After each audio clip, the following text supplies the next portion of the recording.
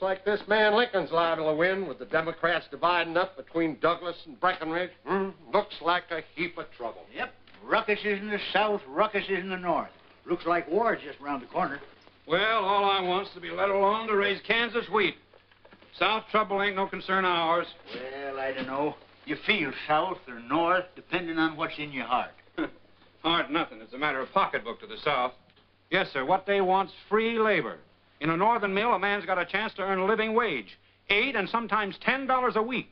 Cheap slave labor. That's what the South wants to fight for. All this talk about Southern tradition and chivalry. Well, there is tradition there, Mr. Hale. Which Mr. Hale could hardly appreciate. Oh, one of Jeff Davis's boys, huh? Well, I'd like to see some of this Southern tradition and chivalry before I change my mind. That's a wish that'd be hard to gratify. Southern homes keep your kind in the stables. Yeah? Well, maybe if you had a meal in a stable once in a while, after a hard day's work, you'd come down off your high horse. You and that rich banker father of yours, living high off of other people and talking big, never did a day's work in your life, neither of you. You're a liar, Mr. Hale.